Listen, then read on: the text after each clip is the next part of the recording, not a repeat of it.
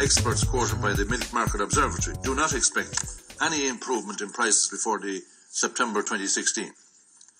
Another recent analysis which foresees the light at the end of the tunnel doesn't see producer prices improving until the first half of 2017. The following are the key elements of the new package. The first element of the package is €150 million, which is an EU-wide scheme and fully funded EU measure, which is aimed at incentivising a significant reduction in milk production by the end of the year. It will be a simple, direct EU-wide scheme designed to provide a direct financial incentive to farmers who voluntarily reduce production. Necessary legislation will be in place by mid-September.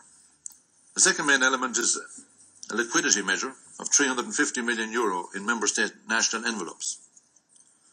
This may be topped up by 100%, thus potentially increasing the value of the measure to €700 million.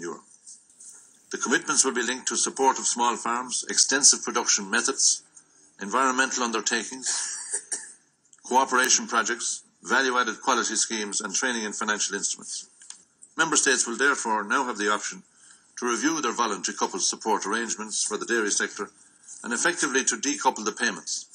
In practice, this means that farmers, having complied with the eligibility conditions applicable to voluntary coupled support in 2016, could continue to get this assistance in 2017 without the obligation to maintain the size of the herd.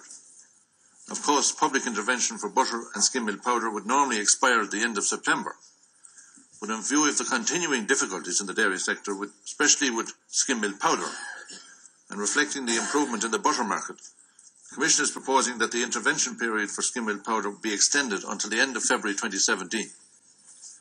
There will be no further increase in the ceiling to which skim milk powder is bought in at fixed price. Therefore, should the 350,000 tonne ceiling be reached, a system of tendering will apply until the end of December. From January, the original ceiling of 109,000 tonnes at which fixed prices are paid will restart. As with public intervention, the private storage aid schemes for dairy products are also due to expire on the 30th of September. For the same reason, that public intervention has been extended. Private storage aid for skim milk powder will also be extended to the end of February 2017.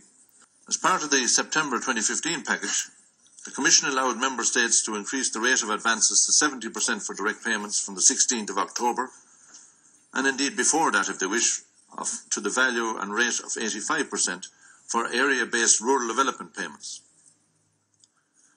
We are doing so again this year, without the necessity of completing the on-the-spot checks.